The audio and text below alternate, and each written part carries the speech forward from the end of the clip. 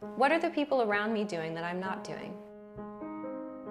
I'm an architect, graphic designer, and also a photographer. What experiences have they had that I haven't? Kendama is kids' toy, and actually it's got more than 100 years of history. What can I learn from people who are different from me? People in Tokyo know me as Luvu, the food guy. I'm here speaking with David Elliott Jones, filmmaker, producer. He's in town in Tokyo for his documentary Big in Japan. I'm here talking with Sayasu Tsugu. She is the president of TIP, Tokyo International Players. With Non-Native Creative, I wanted to talk to people who are working creatively in countries outside their home countries, or who are working creatively using a language that's not their mother tongue. I started the DJ in 2010 because I was used to living in London before. What we all have in common is the passion for theater.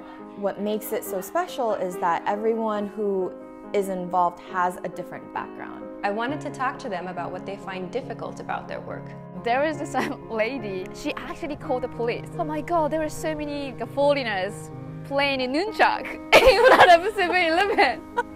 India is like a polar opposite of Japan in terms of bureaucracy. Even when I go back to Vietnam, you know, they speak Japanese to me.